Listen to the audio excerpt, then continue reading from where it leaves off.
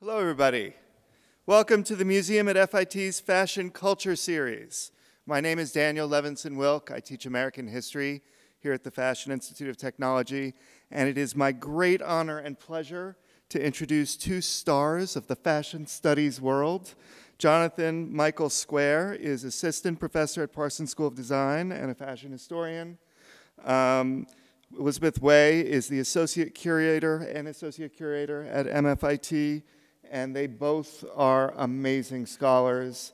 I think, Jonathan, I'll leave it to you to talk about Elizabeth's latest success later, so I won't say anything about that now.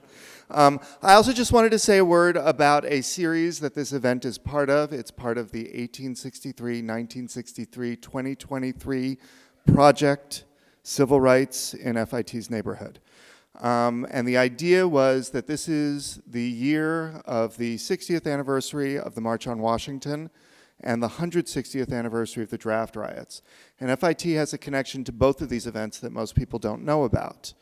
During the draft riots in 1863, when a mob of racist whites came up against the government, they were protesting the military draft, and they ransacked and destroyed the homes of abolitionists. They fought pitched battles in the streets with the police, and they lynched many people, including a man named Abraham Franklin, who was dragged from his house on the corner of 7th Avenue and 27th Street as he was trying to protect his mother, and killed in the street. 100 years later, the March on Washington was planned from an office in Harlem, but also from a few apartments across 8th Avenue from FIT in what's called Penn South.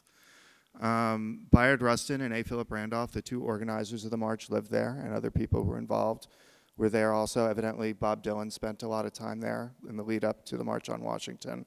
And David Dubinsky, who we have a building named after here at FIT, was the president of the International Ladies Garment Workers Union and donated half of the money for the sound system through which Dr. King spoke of his dream. So here at FIT, we are sort of at the intersection of what might be the worst and the best moments in the history of civil rights, and we thought you should know. So we're bringing you this event and a bunch of other events. There's on the table up by the entrance a flyer that lists a whole bunch of other events. I see a couple people picked it up already. So please come see more if you'd like.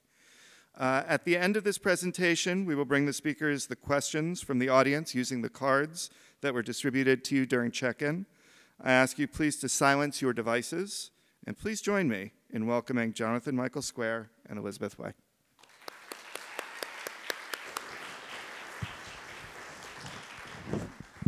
Thank you so much, Dan, and thank you all for being with us here tonight. And thank you, Jonathan, for joining us from Parsons. Of course. So today we, in the context of the 1863-1963-2023 project, we are going to do a talk that looks at this time period, mostly the first 100 years, and think about the role that fashion and style has played in Black civil rights.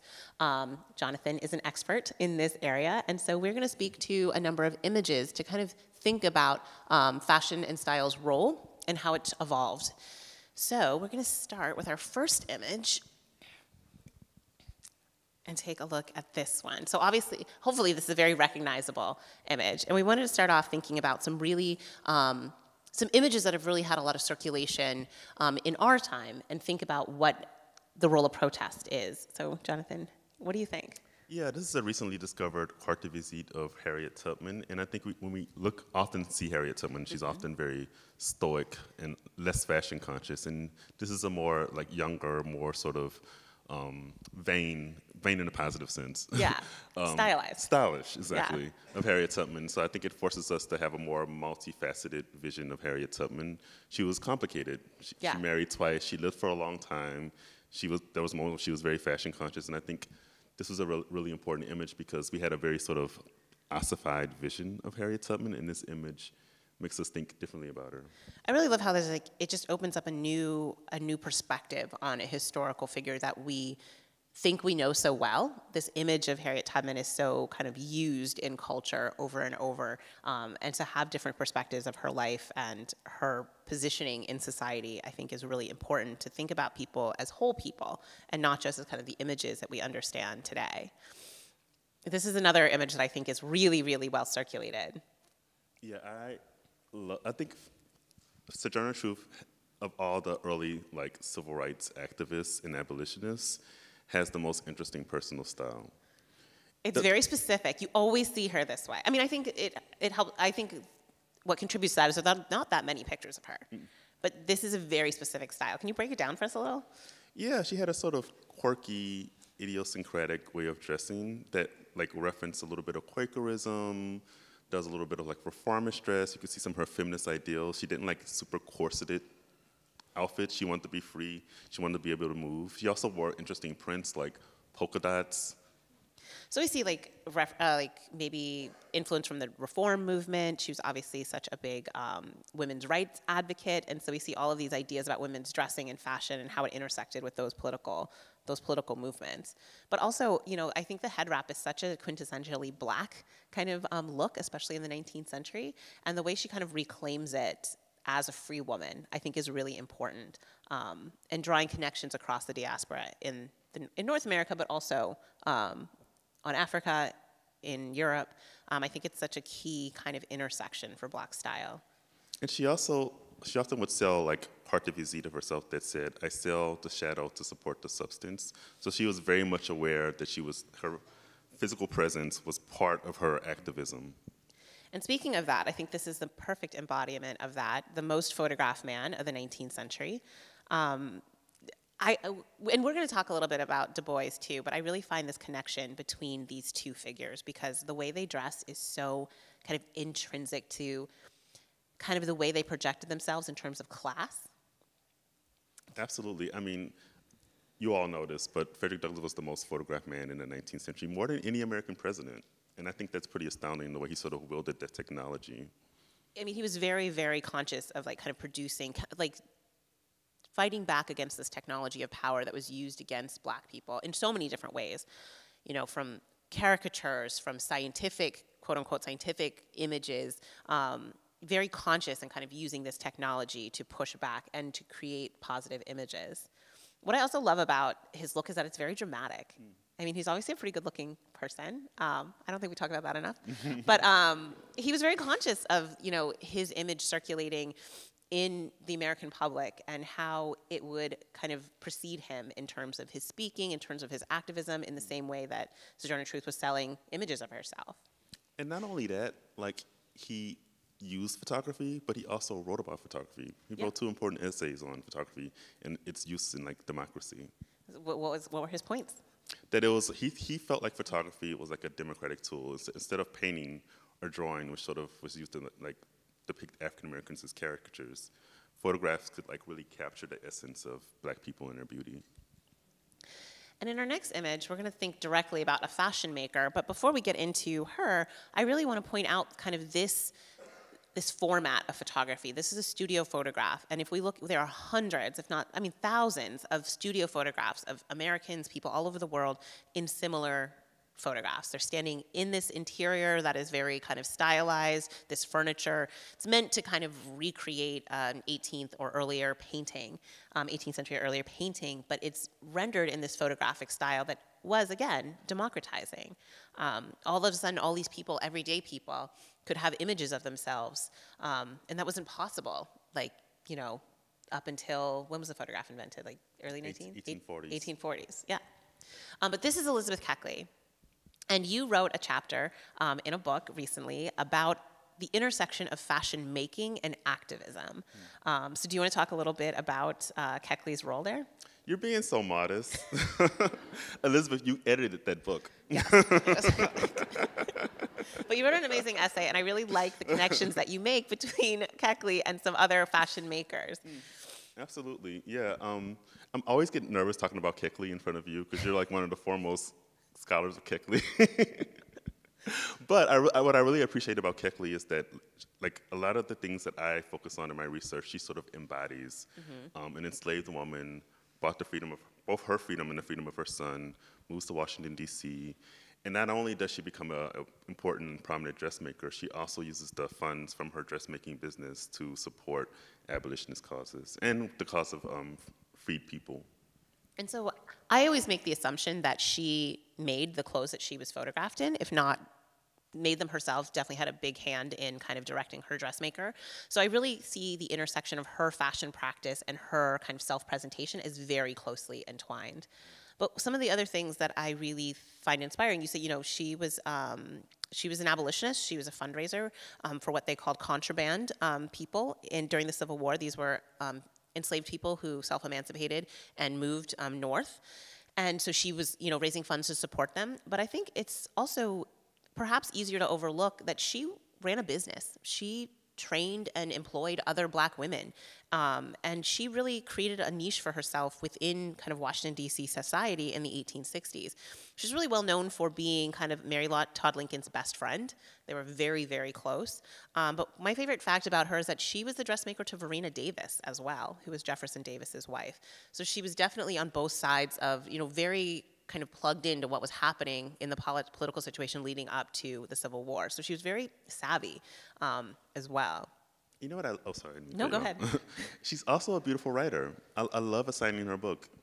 And because she wrote this memoir, it's called Behind the Scenes, 40 Years a Slave and 4 Years in the White House. It's available online.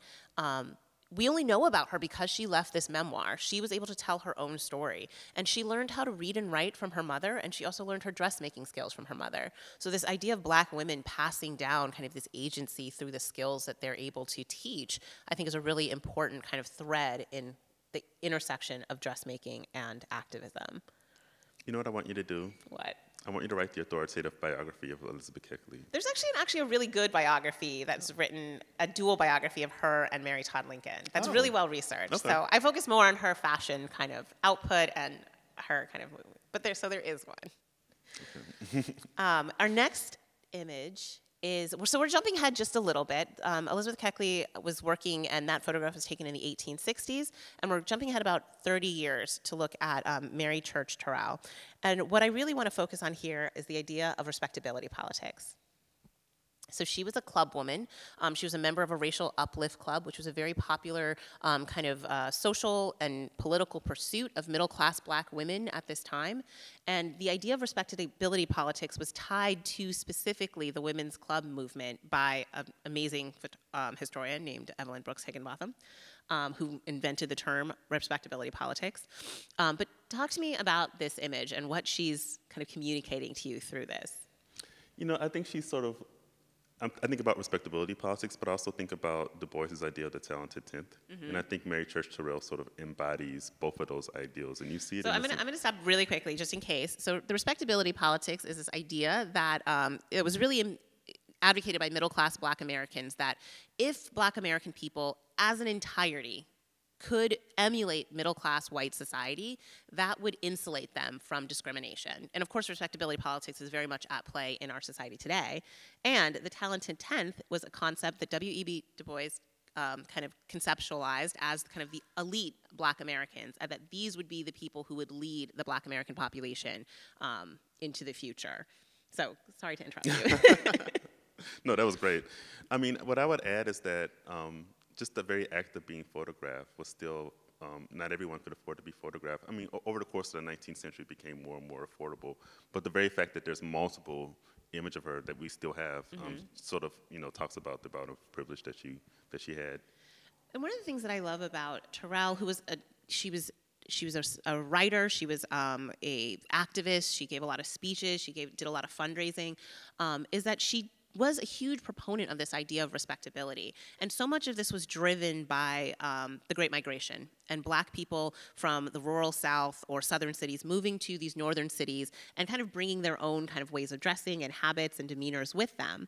And this caused a lot of tension between different classes of Black people in the city, mostly because the influx of the rise of the Black population was drawing a lot more attention to Black people in these cities, and so these residents who'd been there for generations are all of a sudden feeling this discrimination when in the past they were able to kind of hide because of their low numbers. So what I like about respectability is that it's really a conversation within Black communities, even though it's kind of centered on the white gaze.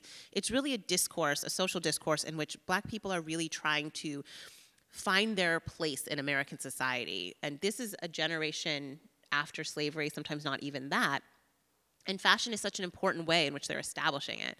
And so you can understand why respectability was an idea that people thought would work.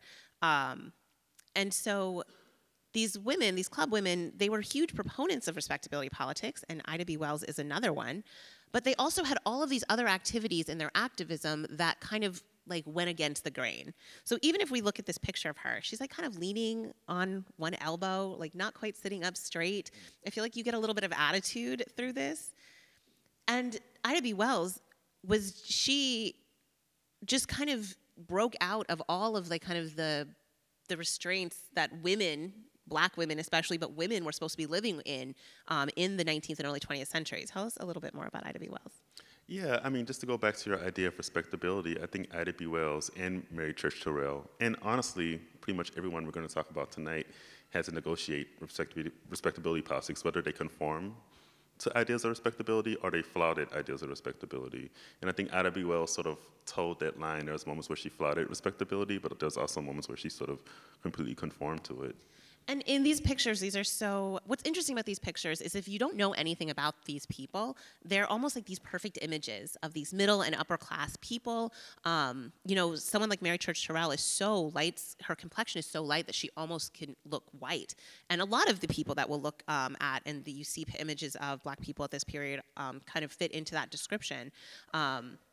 But when you learn about them, you see all the ways in which respectability doesn't actually operate in the real world. So Ida B. Wells was a journalist, and she embarked on this national anti-lynching campaign. Her original newspaper was in Nashville, right? It was in Tennessee. It was attacked, it was taken apart. She had to flee to New York. The New York Age newspaper, which was like the largest Black newspaper in the country, was based here. They let her have this platform. But she was doing she was getting kicked off of trains when she was trying to like desegregate, segregated cars. She was doing all of this really courageous stuff. And when we look at the image, it's because of our associations of what 19th century women look like. It really belies kind of those actions. So you are definitely the expert on Du Bois. So tell us a little bit about this. And tell us a little bit specifically, not just about him, but this image specifically and how it's been altered. I could spend the rest of this presentation talking about this one image easily. But what sticks out to me, this image was used in an exhibition that was at FIT on pockets. And the grad students focused on like the fact that he had his hands in his pocket and that posture. I think he's trying to convey a sense of authority, but also a sense of ease. And I think photos from this era, like the turn of the century, is when you start seeing candid-esque photos. And this is meant to be a candid, even though it's very much staged. Another thing that really sticks out to me is that it was doctored. If you look really closely at the photograph, the seam along the vest, someone took a ballpoint pen and sort of drew in the seam, like the creases are also drawn in. So he was very much, thinking about his image even after the photograph was taken, thinking about his legacy. And that's, I think, what's so interesting about photography is that, we have Photoshop now, which is obviously can create these monumental changes, but there were always ways in which you could kind of add to the photo or scrape away at the negative and kind of like, change the image. It was always this thing that post-production was always an element of this image that you were presenting. But he not only was invested in kind of photography of himself, he was invested in photography on a much kind of larger scale. So tell us about the Paris exhibition. Yeah, so Du Bois was involved in curating an exhibition that was in Paris in 1900 called the American Negro Exhibit. And the point of this exhibition was to change the view, stereotypes against African Americans. And so there are over 100 images of African Americans, many of them portraits, but also sort of scenes inside of homes or churches or schools. And the idea was to show African Americans in a positive light. Of course, this is the era of scientific racism and pseudoscience, and there was a lot of negative stereotypes and caricatures of African Americans, so it was meant to show African Americans in a positive light. And, this was, the World's Fairs at the turn of the centuries. There were still human zoos. Absolutely. There's still, bringing people from the continent and putting them in kind of pseudo-villages for people to tour. And, Frederick Douglass specifically talks about how much he hated that juxtaposition of, what Black Americans are trying to create is this picture of modern citizenship and how they were being kind of thrown in this light. And I mean, in a way that was very kind of, indicative of his colonialist view as an American, but that these, like, you know, people from Dahomey and other places were really negative images of Black people. What I love about this image is, like, we think about kind of the New Woman or the Gibson Girl and these women, and so many of these images were students at colleges in Atlanta. So he really privileges these young, kind of, you know, good-looking, really healthy and well-educated Black people as a way to counter these stereotypes. But this is such an amazing image. It's actually used in a book called The History of Modern Fashion since 1850, just to illustrate this kind of new fashion, the separates, you know, the way women were dressing. And I think it's so important to think about Black women as, Black men and women as real kind of conversants in the way American fashion is changing at this time. But also thinking about what you said about skin color, a lot of the subjects that he chose for his exhibition were white passing, and I think there was a little bit of colorism in that choice, but also I think he was trying to force people to think more expansively about race. About what Blackness could look like. Yeah. So our next image, so we're gonna jump ahead a little bit to World War I, because we have these images of Black soldiers, but I didn't include it here, but there's a much more famous image of a Black soldier, and really kind of documenting his experience when he came home. Can you tell us a little bit about that image, or do you want me to? You can do it. Okay, so it's an image, I actually don't know the man's name, I need to look it up, but Black soldiers were specifically targeted for wearing their uniforms after World War I. They would come home, you know, from Europe, where they experienced different kind of social dynamics around race, sometimes better, often better than in the United States, so certainly there were problems in Europe around race as well. And there's a very famous newspaper story of a soldier whose eyes were gouged out. He was pulled off a bus. You know, he flew back. He came back to the United States. He was riding a bus back down south to his home, and because he was wearing his uniform, it was seen as like a threat, as he was, you know, positioning himself above the perceived station of his attackers envisioned for him. And so he was attacked, and they gouged out his eyes.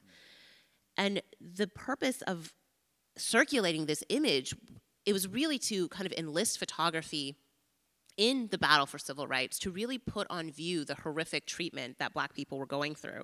And the 1910s was a really bad time for Black Americans.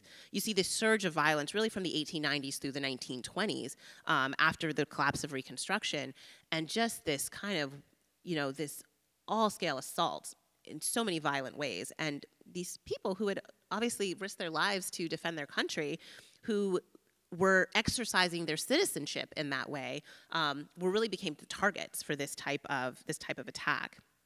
And so the uniform, the military uniform, is this archetypical kind of fashion statement. Obviously, it's some other things as well. But when we think about kind of democracy in action, especially Americans overseas, the military uniform is really evocative.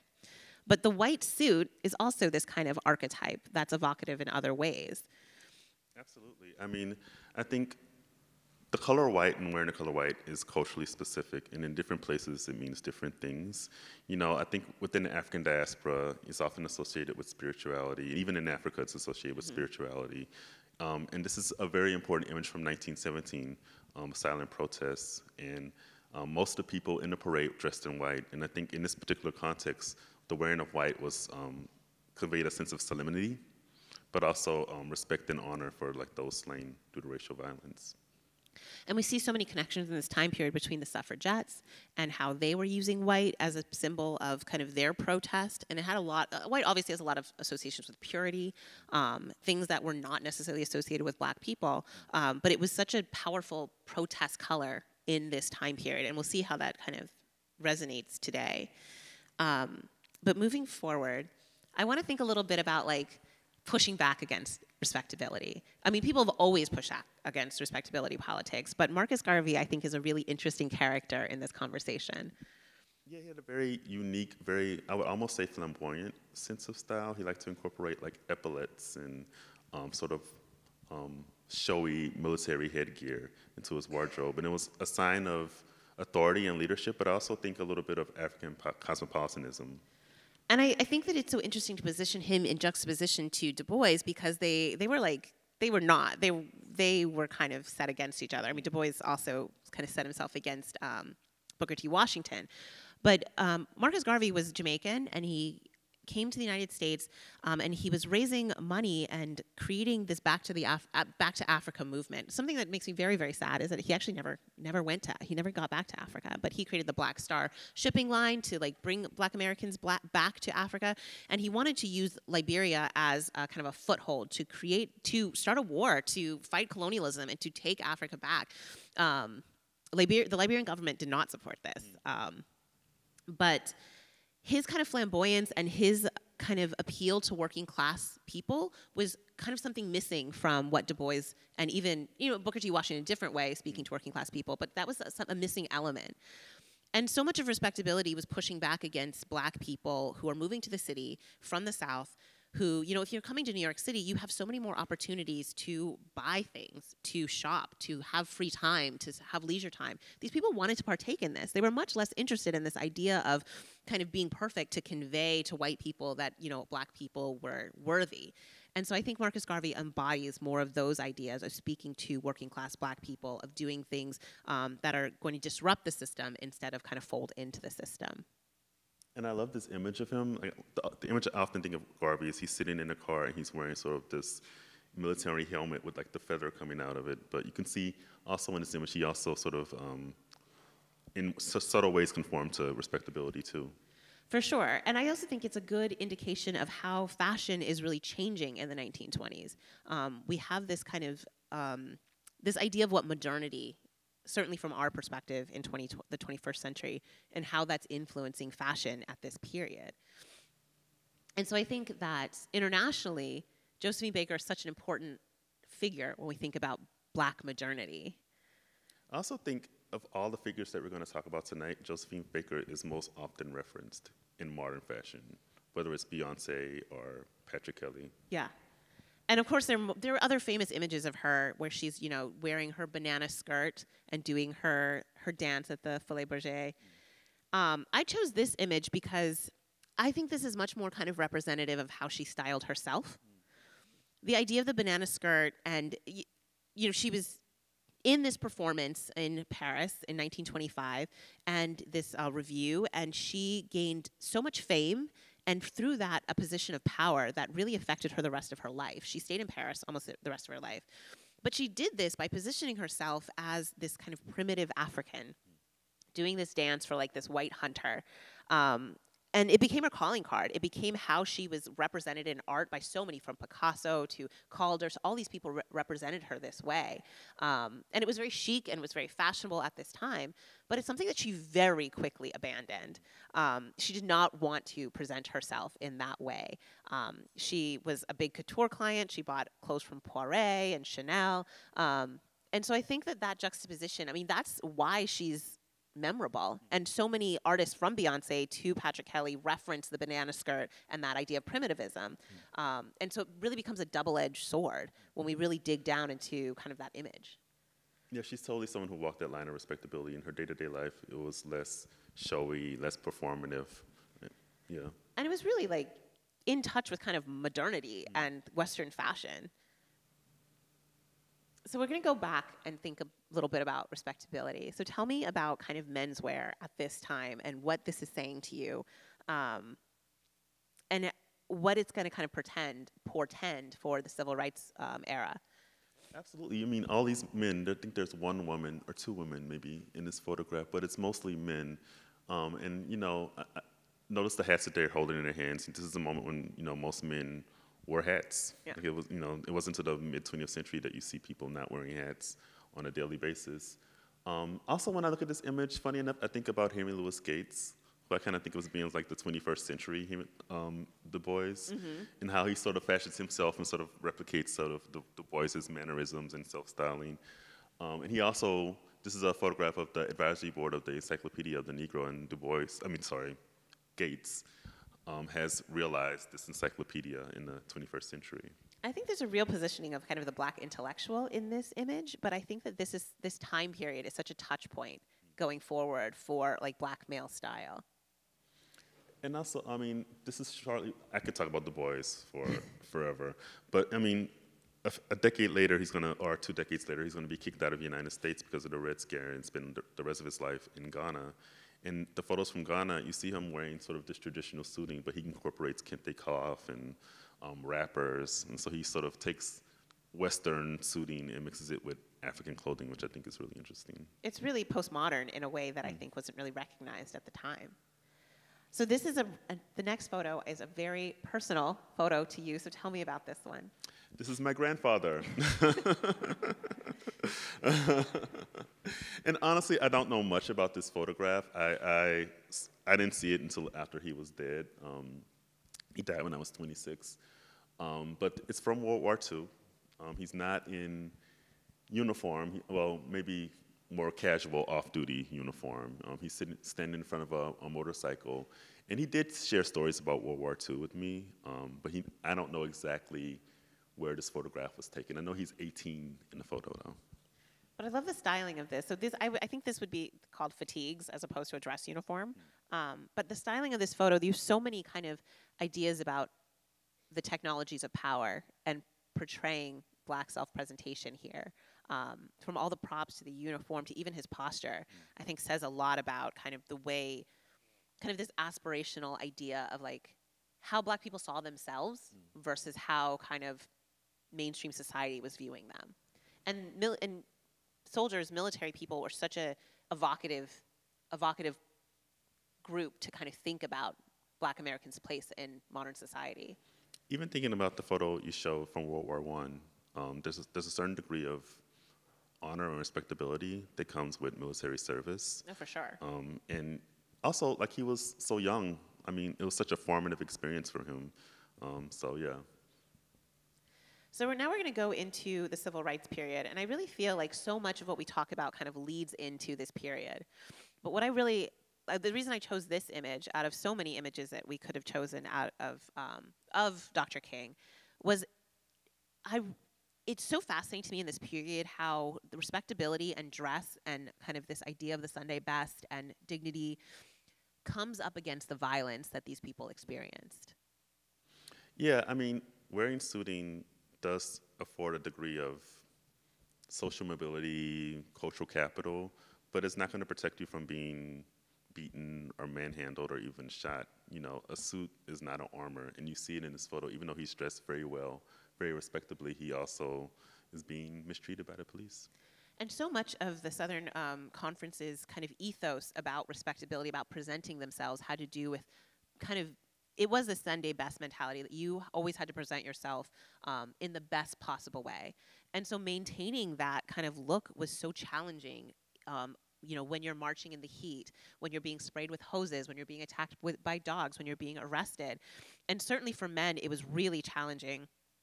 But we think about it for women, and one of the best, I think, pieces of research about this kind of this period is by Tanisha C. Ford, who is she's a CUNY, but she wrote a book. What's the name of her book? Oh, Liberated Threads. Liberated Threads, and she talks about you know, these women who they would have to get their hair pressed. They were wearing girdles and stockings, and you know, they would, for example, when they sat to desegregate lunch counters, people would pour ketchup and mustard on them. They would pour food on them, and they had to kind of maintain as much as possible. Police would throw them in the back of these paddy wagons and drive them around in the heat so that they would sweat and their clothes would become see-through. And like they would throw them in jail for days and they couldn't shower. And you know, she recalled the story of one woman. She said, the first thing I did when I got out was go to a hair salon. I needed to feel human again because of all of this dehumanizing kind of treatment that they experienced that specifically targeted their self-presentation. And so when we look at these images, there's obviously so much kind of, when we just look at the fashion, this nostalgia about like the 1950s. But when you take kind of a larger lens, you see like the effort that it took not only to dress this way, but to kind of maintain this. The thing that sticks out for me, I assigned a chapter from Liberated Threads this week, so I'm thinking about that, reading a lot.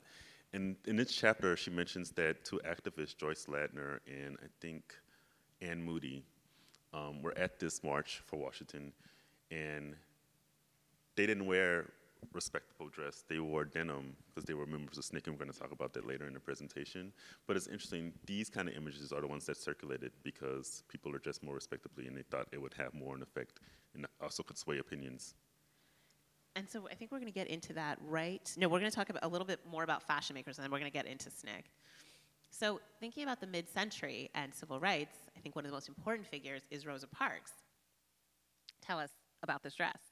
Well, in the article that I wrote for enslaved, the article that I wrote on enslaved fashion makers that Elizabeth edited, I actually started off with this dress that was made by Rosa Parks. When she refused to give her seat on the bus, she was actually working on this dress at the department store that she worked at. So we think of Rosa Parks as being, you know, a civil rights activist, and she absolutely was, but she was also a fashion person. And she made dresses and for the department store that she worked at, but she actually made this dress for herself. And I think it's really important to kind of point out that Rosa Parks was specifically chosen to lead this protest. It wasn't spontaneous. The Southern Convention picked someone who was kind of flawless in their self-presentation, in their reputation. They needed someone to lead that protest that no one could point any fingers at and kind of degrade her respectability. And so the fact that she was a fashion maker, I think that gives her insight in kind of skill in her self-presentation, or maybe even just kind of a way of thinking about it that other people don't necessarily think about. And then this is a piece by a woman named Anne Lowe, who was a dressmaker. She actually worked from the 1910s through 1972 when she retired. She's most well known for making Jacqueline Kennedy's wedding dress. But she really, I think, embodies this idea of protest and fashion making in a different way. Because throughout her career, the vast majority of her clients were white. Not just white elites, like, you know, the DuPonts, the Rockefellers. These were kind of her clients that she built up when she was in New York. But this idea of kind of activating in these spaces. I mean, so much of her career was about kind of helping the elite maintain their kind of rarefied world. This is a debutante dress. She did a lot of debutante, a lot of wedding dresses. But existing in that space, I think, was really important to her in kind of building her idea of herself as a fashion maker. And this is the moment where I'm going to plug Liz's exhibition at Winterthur Museum that's on Anne Lowe, up right now. So if you take the trip down to Wilmington, Delaware, and you can see many of these pieces in person. And it's the first exhibition of Lowe's work since 1986. But I do also want to point out this piece. So even though she was so well known as this kind of elite society dressmaker, she did have black clients. And I'm really hoping, we know this is Idella Koch, who is a fundraiser and a socialite living in Harlem. She was obviously, Anne Lowe made very expensive clothes, and so she could obviously afford them. We also know of a woman whose wedding dress and other pieces Anne Lowe made in 1968. But I'm really hoping that more of her black clients are going to come to light as more people kind of come and share their research and their knowledge of Anne Lowe through the exhibition and through the book. But what I love about this is that it really shows a different side of Anne Lowe's work. So much of it was these kind of perfect white brides, like, you know, perfect brides in their portraits or debutantes, but this is a lot more kind of vernacular. You see movement in this. She didn't do a lot of black or dark colored things. So much of her things were white because of, you know, these types of occasions. So I really love that how we can complicate the idea of respectability even through kind of a figure as kind of perfectly respectable as Lowe. I mean, I think that's one of the major interventions of your exhibition. I think often when people think of Anne Lowe, they think of the work that she did for the DuPonts and for, you know, Jacqueline Kennedy. But she had black clients and she had a racial consciousness. So I think that's one important thing that you highlight in the exhibition. And I like that you sort of put, is it Elizabeth Mance? Yes. That part of the exhibition is sort of foregrounded, sort of given center stage. So Elizabeth Mance was her client, she was a pianist, but that was a much later client that she had in 1968 who she made her wedding dress for. So thinking about respectability in the 1950s, let's go back again to this idea of a counter conversation, a counter dialogue. And I think Malcolm X, in some ways, really embodies, really set up as an opposition to Martin Luther King. And in some ways, his style also speaks to that. But here, I think menswear becomes so subtle in the mid-century. But talk to me about Malcolm X and his presentation. I mean, he had an interesting style evolution. You know, you think about his earlier years, and he was wearing zoot suits, and he wore a conch, which is like a sort of slick back pompadour as hairstyle that was associated with like subculture and rebelliousness. And once he became radicalized, he started wearing suiting, and you see him sort of dressing in some ways more respectably. But I also, because, you know, of because of his specific radicalization, you see a real conservatism in that, in kind of his religion, and his forms of protest. I think that there's a really interesting juxtaposition of how he dressed and his politics, and how those things come together in very, very subtle ways compared to Martin Luther King. I often think about, again, bringing it back to like a 21st century example, but Cornel West and how he styles himself, sort of a mixture of a little bit of Frederick Douglass with a little bit of Malcolm X. And I think that's why these images are so important, because they do exist in our contemporary society, and I think they do have a lot of cultural weight. So I also wanted to bring up, in this idea of kind of pushing back against respectability, I think Eartha Kitt is a really beautiful example of that. She was obviously, gorgeous, and so well embodied this like beautiful mid-century fashion, but she was such a radical person. And her career really suffered for it. Absolutely. She had to move to Europe. She spoke out in, as she was an actress, and she saw a lot of success, mainstream success, but she spoke out in defense of civil rights in a really public way, and her career was ended. And so I think that this idea of kind of respectability and kind of portraying this perfect kind of mid-century image really speaks in again, you have to learn more about kind of the people. All these images seem so perfect, but there's so many depths and layers to kind of their self-presentations versus their actions. So now we are going to talk a little bit about SNCC. So first, tell us what SNCC is. SNCC is contemporaries of the Black Panther Party, but instead of working in urban areas, they were working more so in the rural American South. And SNCC members wore denim in solidarity with farm workers and sharecroppers. And of course, many of these SNCC members were well-educated, middle-class African Americans. So to don the apparel of agricultural laborers was a real intervention. And so when Jonathan was saying that, these SNCC members were also at the March for Civil Rights, but these photographs were much less circulated. That was on purpose, because this was seen as, it was working class, it was casual, it wasn't Sunday best. And many of the female SNCC members wore their hair natural. Yeah, which was a huge kind of statement in the 1950s. So in addition to SNCC, we have the Black Panthers. And I think you see many fewer images of women Black Panthers than men. But talk to us about this kind of look. But by now we're in the 60s, going into the 70s. So what has changed between SNCC and this image? Yeah, the Black Panther uniform was two things. It often went Afrocentric, so wearing dashikis or kente cloth or even wax prints. But in this case, it was all black. And normally it was an all black outfit, leather jacket maybe, often patches, a black beret. And I think there are a number of references. I think about Beats and how they often wore berets. I think about like Marlon Brando and like the leather jacket.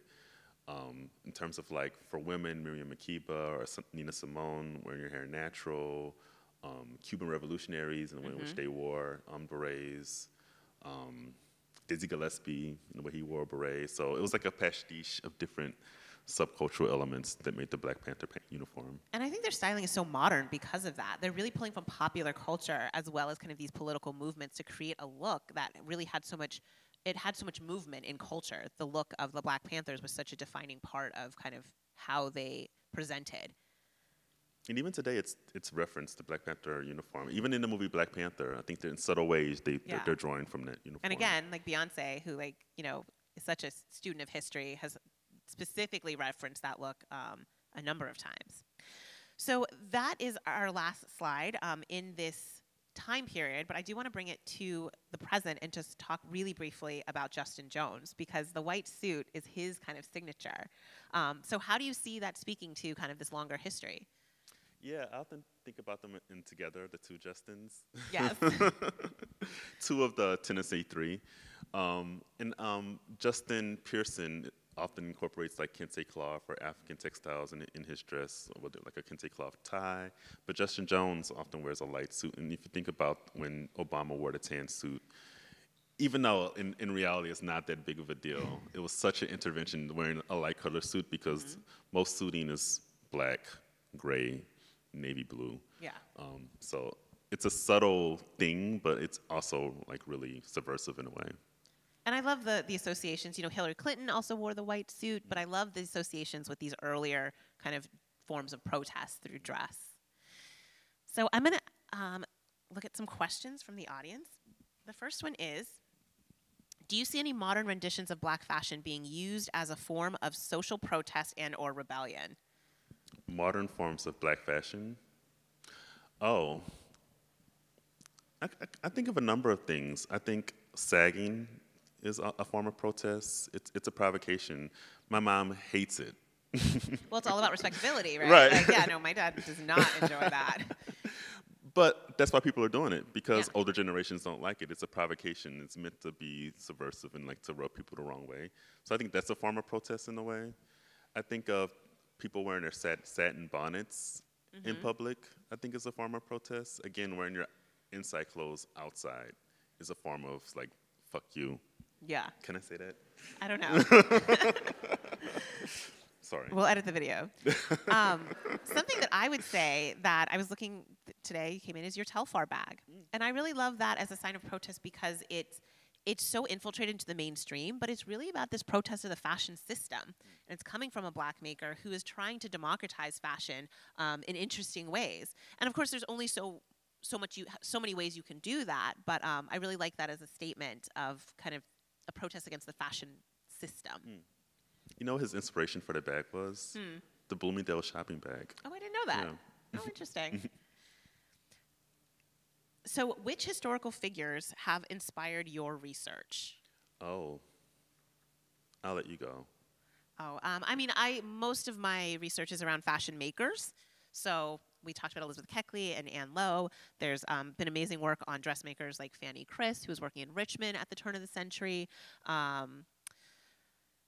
Yeah, I mean, there's too many to name. Like more like late 20th century fashion makers. Patrick Kelly is such an interesting figure for the things that he designed, but also Stephen Burrows and Scott Barry. So yeah, those are a few. For me, I would go to the 19th century and like the earlier part of our presentation. So I'm really interested in Sojourner Truth, Harriet Tubman, Frederick Douglass, Du Bois. If I had to choose 21st century influences, I would say someone like Telfar. I like Maximilian Davis, who's the creative director of Ferragamo. I like a lot of British designers like Martine Rose and Grace Wells Bonner, Tremaine Emery of Denim Tears. There's a lot of interesting Black designers who are like doing a lot of social kind of commentary and a lot of social history in their work. Totally. And now it's my turn to plug you. Oh. So Fashioning the Self is a digital humanities project that Jonathan runs through Instagram. Are you still on Tumblr? Less Tumblr, more Facebook, Twitter. But I mean, if you're interested in kind of the visual culture of kind of Black self-fashioning and history, it's a really evocative place to go. He posts pictures, but also has these really interesting captions that go into the history. So it's called Fashioning the Self in Slavery and Freedom. How does one begin a deep dive of research outside of an academic framework? Oh, great question. Great question. I'm all about breaking down the barriers of academia. I mean, there's so many resources that are available that are free online or also public library. And I would say, like, you know, especially if you're a student here, there's so much you can get through interlibrary loan or, like, you know, so many databases you can access through an institution. But I think that, you know, in terms of like outside an academic framework, I think a place like Fashioning the Self is a good place to start. To analyze images, we're bombarded with images so often, and we can take a really deep dive and really think closely about what they mean and what they symbolize, what they're doing, the work that they're doing in society. And I think that that can be a little less intimidating than maybe like writing a paper or opening up a book. But images are so important to kind of the way societies are kind of built and shaped. What books, films, and artists have been significant for your research? Oh, I hate these kind of questions. Wow. Where do I start? Why don't you start with some contemporary artists? You have a lot of knowledge about some contemporary artists. Yeah, I mean, I would say Elizabeth Colomba, who we both love. I would say Fabiola Jean-Louis, who we both love. I'm a big fan of Nona Faustein's work. You know, Carol Walker is a really big influence for me.